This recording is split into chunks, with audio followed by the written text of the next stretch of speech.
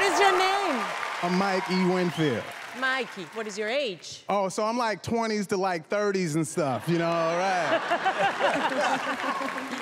Where are you from? I'm originally from Baltimore. I did adequate time in Sacramento, a lot of love. What do you do? You know what? I tell jokes, you know. How long you been doing this? Over 15 years. So do you even remember the first time you stepped on a stage? Oh my gosh, do I remember? Yeah, it was a Tuesday night open mic. And I get on stage with bright lights and arms crossed, and now they're all staring at me, and I just kind of freeze. So the fact that I came back, that means there's something wrong with me. Okay, so show us what is wrong with you. Okay, thank you. Thank you very much, thank you.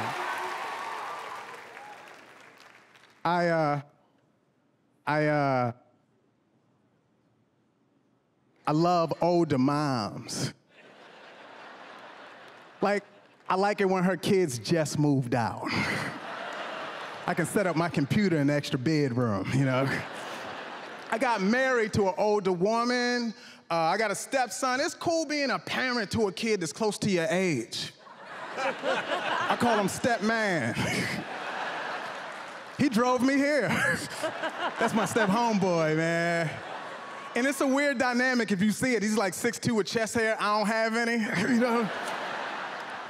Teenage boys can be gross. You know when they're doing inappropriate stuff on their laptop, because when you walk in on them, they'll slam it down really fast and then ask you some irrelevant question.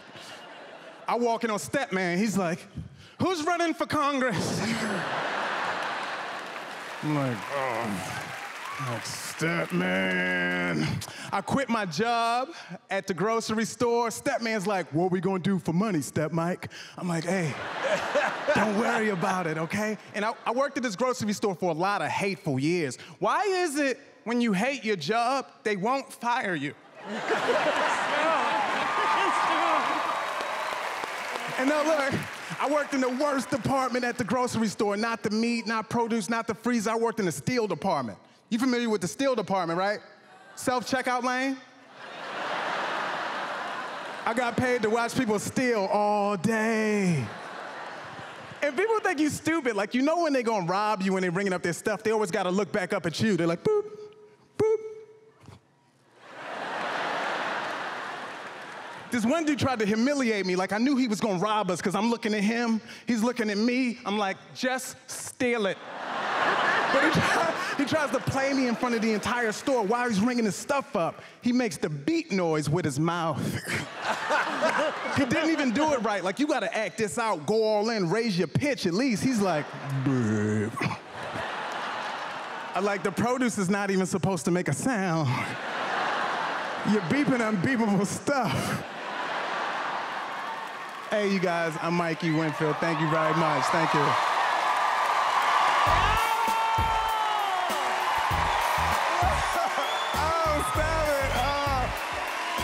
Thank you. Thank you. Look at these people. Oh, they cheering it. Oh, look at this. Wow. Thank you so much. I mean, I don't think there's anything else to say. They love you. Oh, man. Love you. Thank you. It's amazing, your energy, your smile. I loved it. Oh, thank you. Howie. Everything you say is memorable, is authentic. Your smile, your persona, you're great. You're great. Wow. Wow, I appreciate it. Heidi. You are fantastic. And then there's this face. Thank you. Look at his face. That face is just so cute. Why don't you mention his face? Isn't his face so cute? Stop it. Well, you have a real star quality about you, Mike. He does. You really do. Yes. Absolutely. We could never do this show without an audience, particularly with an act like yourself, and this audience loved you. I mean, you could tell that. Thank you, Simon. Thank you all. I appreciate you. And Mike, look, we always say an audition on this show, 2 minutes literally can change your life. Maybe this is one of those auditions, so I've got a good feeling about you. Thank you. Well, we're gonna start voting. Simon. Yes. Me, yes. Yes. 4 yeses! 4 yeses! We did it. We did it. Appreciate guys. Thank you. Yeah, that kid's a star. I mean, I think it's one of my favorite comedians that I have seen in these 3 seasons. I think so. Yeah, we did it! Let's walk home! AGT, baby! I'm Hayden Kristal. It's so nice to meet you. Nice to meet you. Now, what are you going to be doing here on AGT? I'm going to be doing stand-up comedy. So when did you decide you were funny? We'll see what the feedback is today. I was born deaf into a family that does not sign, and they're all hearing, so it's just me. So communication has always been something that I have struggled with. I think early on, I've found that comedy is a language everyone understands. If I say something and you laugh at it, that's a connection. I always love that feeling. Why AGT? This is one of the biggest stages in the world, and watching some of the people that AGT has given opportunities to has given me more confidence to pursue this for myself. America's Got Talent, it's my mom's favorite show. We watch it together growing up, and it's surreal to be here. I'm like gonna cry thinking about that. To be auditioning for America's Got Talent, that has been the dream for me. All right, Hayden. Who's the judge you want to impress the most? Honestly, I'm really hoping that Heidi likes my dress. Oh, that's it, that's I picked it specifically, so we'll see. All right, go on out and make your dream come true right now. Thank you so much. Oh, thank you. Go right on out.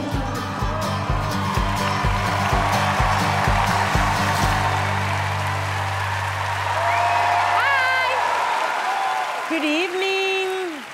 How are you?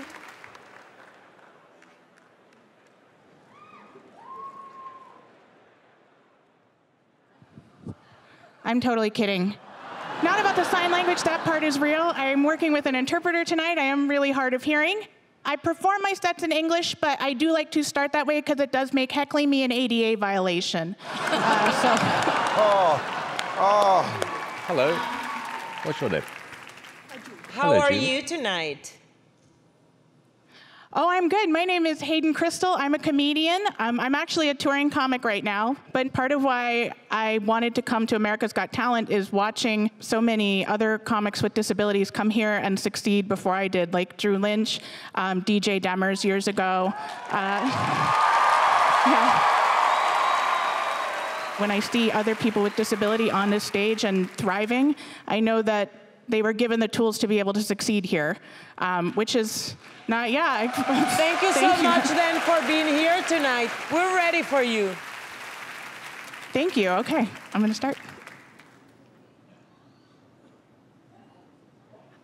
So I dual majored in college.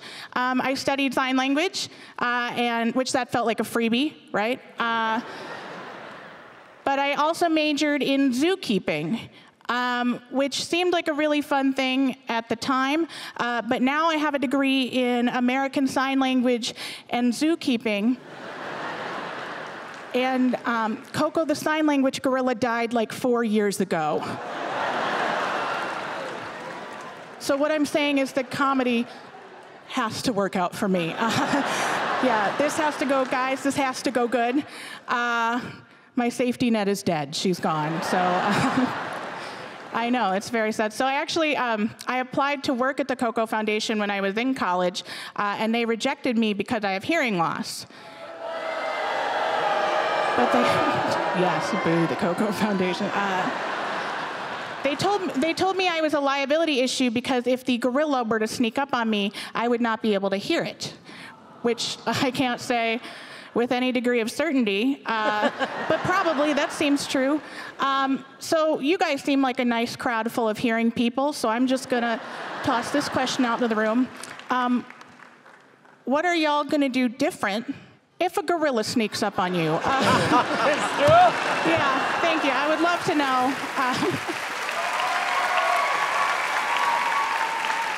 That makes a lot of sense.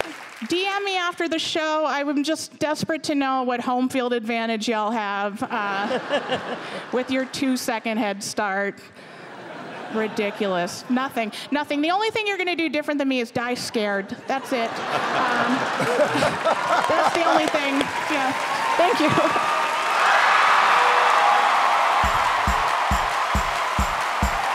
Hayden, thank you so much for being here tonight. I had a great time listening to you. I love that you make fun of yourself. I was laughing the whole time. Heidi, what do you think?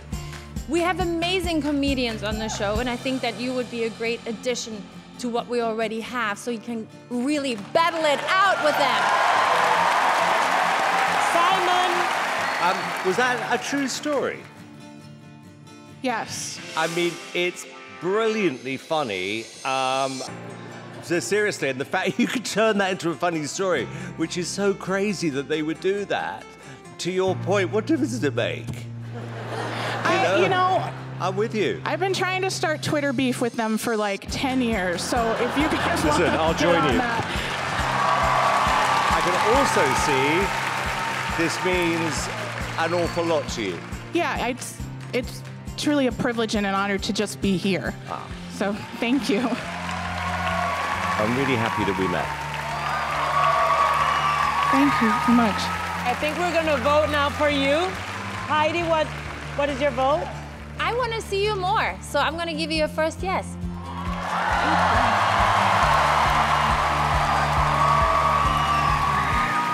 I'm gonna give you your second yes.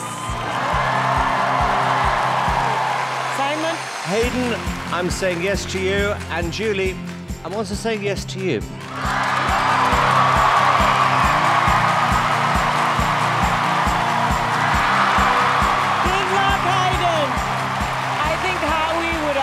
Yeah, she was sweet. Hayden, talk to me. You seem very emotional. Talk to me right now. What are you feeling? Just validation from someplace that really meant a lot to me in starting this. And to be here, it's unbelievable. And then I felt like I already won just making it to tonight. And that was, it couldn't have been better. Hey, guys. Hi. Hi. Hello. Who are you? My name is Don McMillan. I am 62 years old, and I'm from Santa Clarita, California. Yippee! And tell us, what do you do for a living? I am a stand-up comedian. Ooh. I don't deal with any more comedians. Did you bring anyone special with you today? Just my screen. I use my screen. Well, then you and your screen and all of us, let's have a great time together. All right.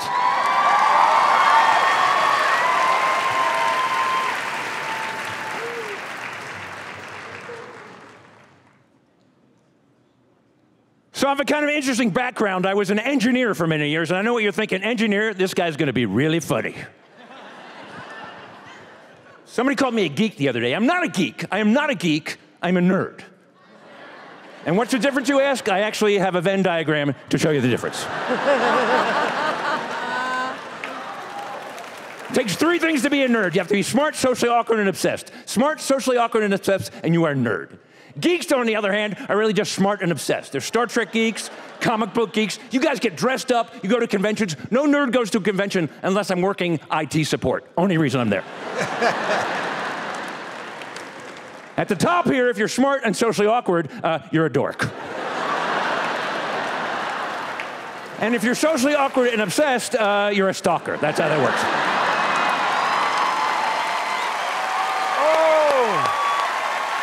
So because I'm a nerd, I love charts. I love a chart that explains a whole thing in one chart. Here's what's gonna happen if you're making microwave popcorn. Here's the number of edible pieces on the y-axis. And on the x-axis is the time. You're at 1 minute, 2 minutes, no pieces have popped. Very quiet in the microwave. At some point above 2 minutes, you don't know where, all pieces are popped, all pieces are burnt. Right?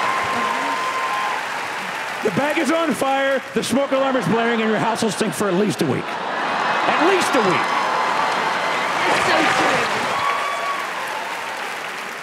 Some of my charts I can't explain why they're true. I just know from experience this is what's gonna happen. Here's the locker room at my gym. I am the blue dot. I walk in.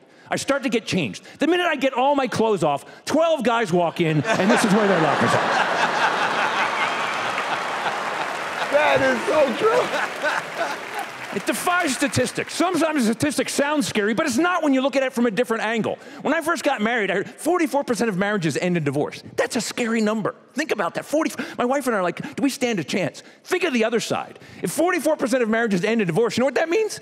56% of marriages end in death. Till death do us part. Those are the two ways that marriages end, folks. If you're married, enjoy it now. It does not end well. And that's it for me. Thank you so much.